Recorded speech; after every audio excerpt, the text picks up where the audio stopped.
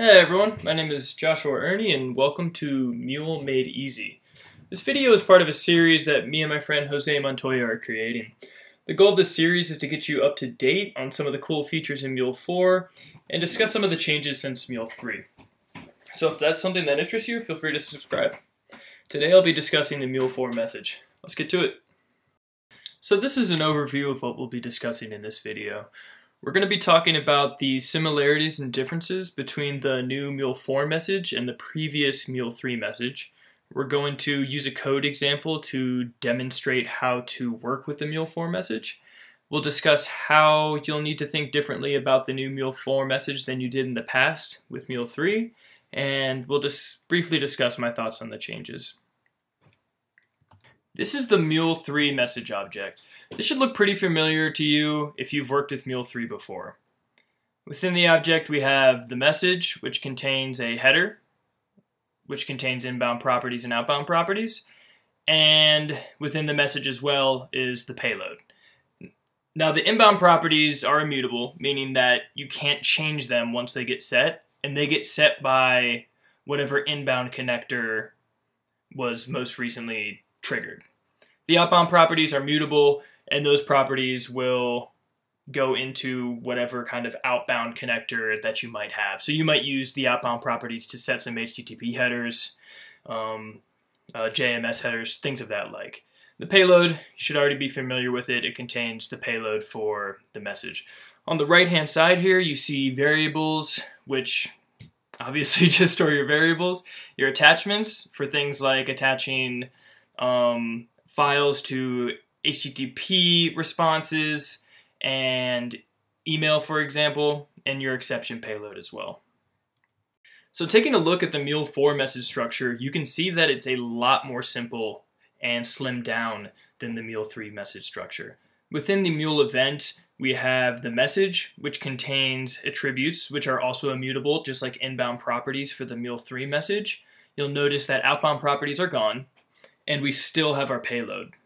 On the right side here, you'll notice that we only have variables and that attachments in the exception payload are gone as well.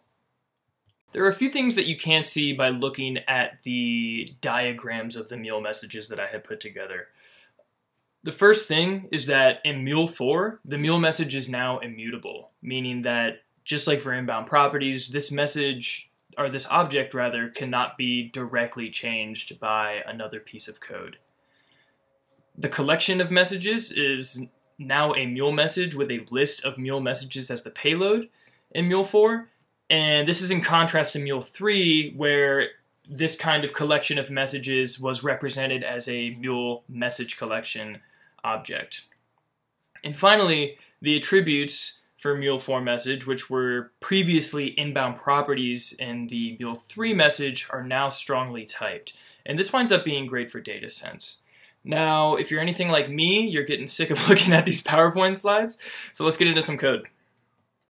Alright, so the previous slides and diagrams were fine for describing how the Mule message has changed in Mule 4 from Mule 3. But you're probably asking yourself, how is this going to change my programs in the way that I code? How do I get access to the message as a whole, the message attributes, or the payload, for example? It turns out that this is very simple and almost identical to the way that we did it in Mule 3, with the exception of attributes, obviously, because they fall under a completely different name. So let's check that out real quick. My first logger, we have the message, and just like we did in Mule 3, we use the pound sign and square brackets and just call message within those. Just keep in mind that this is actually data weave code that is executing, and it's no longer MEL or the Mule expression language. Now if we go to the last one here, this is how we get access to the payload, just like we did in Mule 3.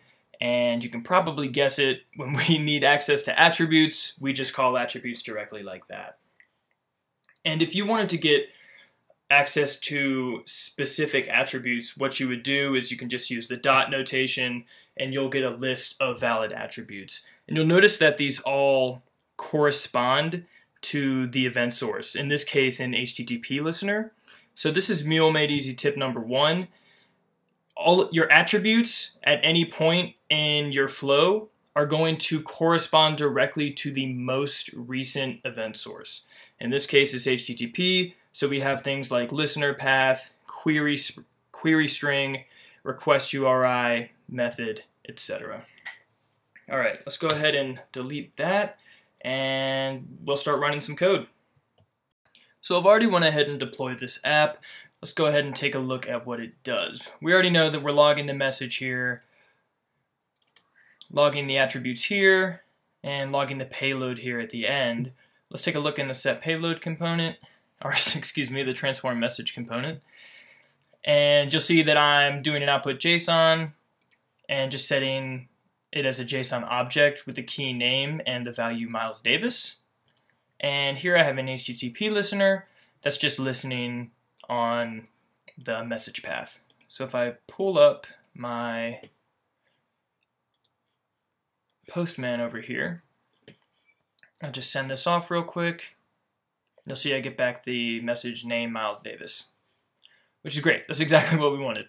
So let's go ahead and check out the console so we can see what happens when we log things like the message and the attributes.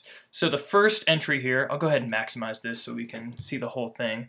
In the first entry here, I was logging the message. So the message is, and you'll see everything that has to do with the message right here. We have our payload and our attributes as well, all contained within the message as a whole. If you look here at the second log entry, which starts right here, this is where we're logging the attributes, and you can see here, like I was talking about earlier, these attributes are strongly typed. They're of type HTTP request attributes, and you'll see this type change depending if you're doing a database call or you're receiving something from a JMS queue, and it depends on what kind of event source you're using, really. And if you look at the very bottom here at this last log entry, this is where I'm logging the payload, and that's just that object that we had, name equals Miles. Our name is set to Miles Davis. Let's go ahead and minimize this real quick because I want to point out something that's particularly important to think about when you're dealing with the Mule 4 message as opposed to Mule 3, and that's where do you set outbound properties? Outbound properties are gone. So we need some kind of way to set HTTP headers or JMS headers and things of the like. And it turns out you just do it directly on the component or the connector itself.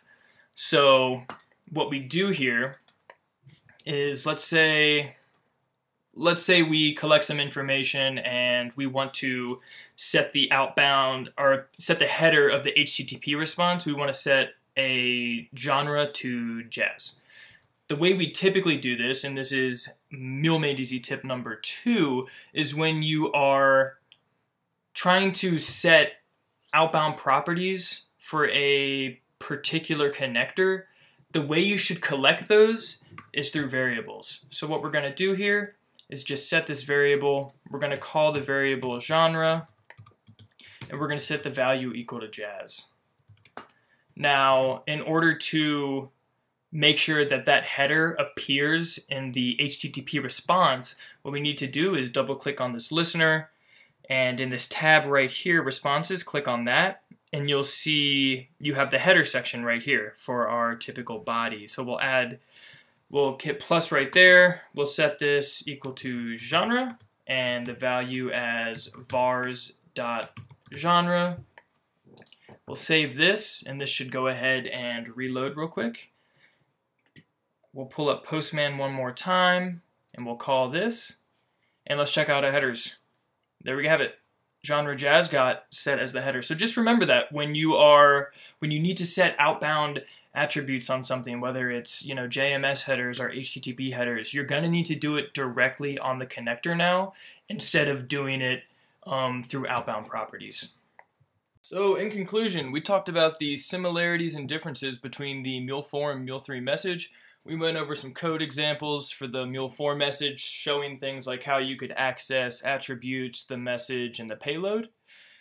We talked about how to think about the Mule 4 message versus the Mule 3 message. And as far as my thoughts on the change, I really like how they simplified this design, and I like how they took the attachments out of the message. I like that because attachments are only applicable to some connectors.